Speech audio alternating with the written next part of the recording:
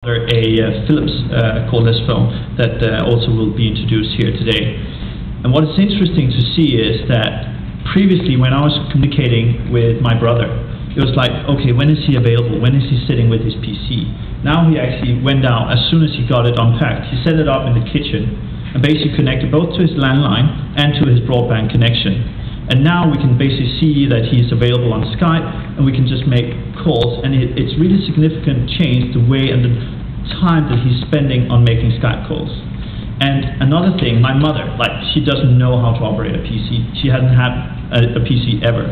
So just equipping her with a broadband connection and this Philips cordless phone, she actually was able to, now she can see when my brother is available in the US, when I'm available in the UK, and she can make free calls, right? And she doesn't need to think about how to turn on her PC.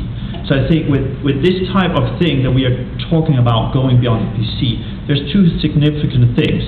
We are really increasing the amount of time or the possibility for people to use Skype, to make Skype calls. And secondly, we are reaching out to groups that previously have not been able to use Skype because maybe they didn't have the access to a PC.